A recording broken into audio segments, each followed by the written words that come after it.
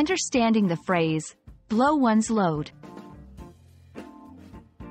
Hello and welcome to our English language learning series. Today, we're going to explore the meaning and usage of the phrase, blow one's load. This phrase can be a bit tricky, but by the end of this video, you'll have a clear understanding of how and when to use it.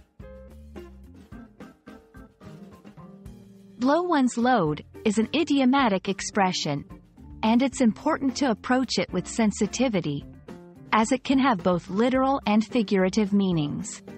The literal meaning is rooted in the context of firearms, where it refers to the discharge of a gun's ammunition. However, in colloquial language, it often carries a figurative and potentially inappropriate connotation related to sexual climax. Due to this, it's crucial to understand the audience and setting when using or encountering this phrase.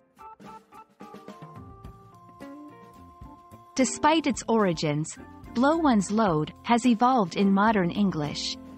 It's frequently used in informal settings to describe expending energy or resources in one concentrated effort. For example, he blew his load on that project and had nothing left for the rest of the week. It implies a complete use of one's energy or resources, often leading to a period of exhaustion or inability to continue at the same pace. This phrase requires careful consideration of context.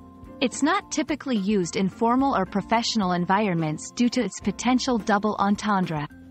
Understanding your audience and the setting is key. It's more commonly found in casual conversations among close friends or in media that leans towards a less formal tone. For those looking for a more appropriate phrase in formal settings, consider alternatives like, exhaust one's resources, use up all one's energy, or, give it one's all.